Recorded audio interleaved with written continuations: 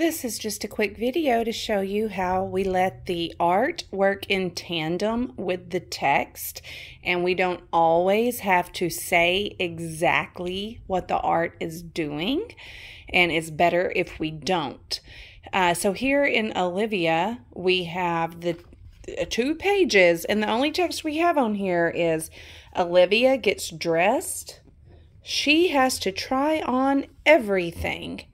Now, it doesn't say she had to try on her ballerina dress, her turtleneck sweater, her Converse shoes, her ski hat, her sunglasses and purse. No, that would be ridiculous. She tries on everything, and then we allow the illustrator to show that. We're showing and telling, but we're only telling the bare necessity. That's what's going to keep your word count down.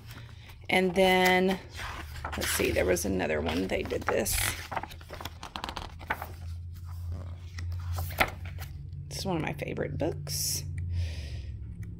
Oh, okay, must be in the beginning. Okay, yes. So she is very good at wearing people out. And then it shows her doing all kinds of things that wear people out, and she even wears herself out. Okay, so that's one example of how the text is brief, the art is big. Okay. Then we have Mr. Tiger Goes Wild. And then in this book, there's so many things in this particular book, but so many amazing things. I'm just going to stay on topic here.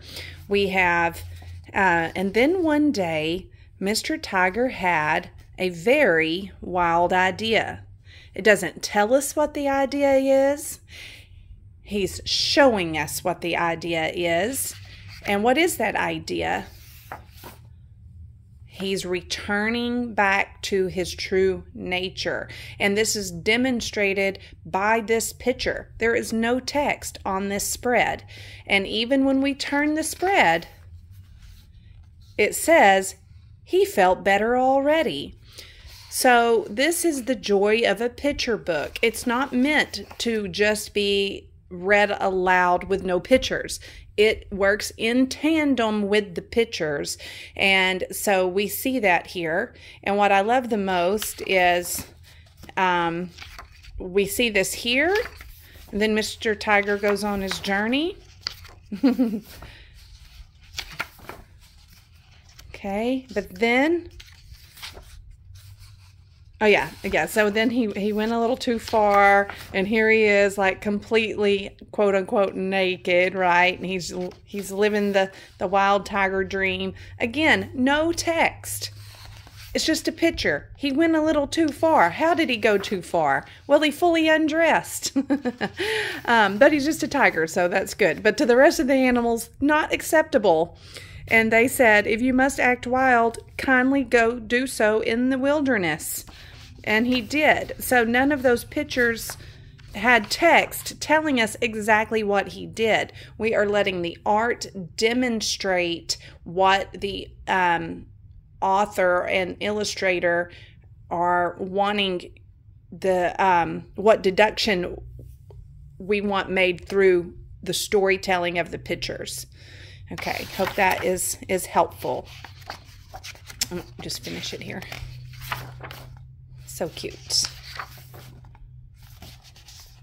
And this is another page with no art. With no text.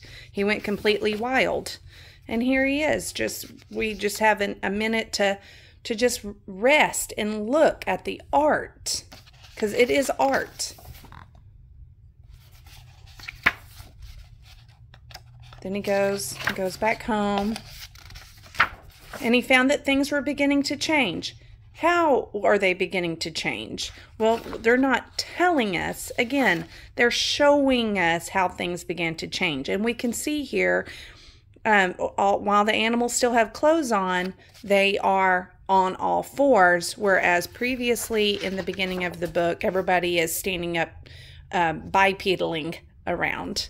Okay, so hope that helps give some clarity as to how the art and the text work in tandem to create a great picture book.